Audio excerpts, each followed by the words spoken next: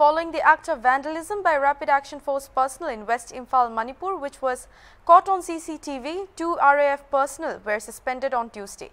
The two were identified as SIGD MM Hossain and SCGD Arun Kumar Swain of B106 Battalion of RAF.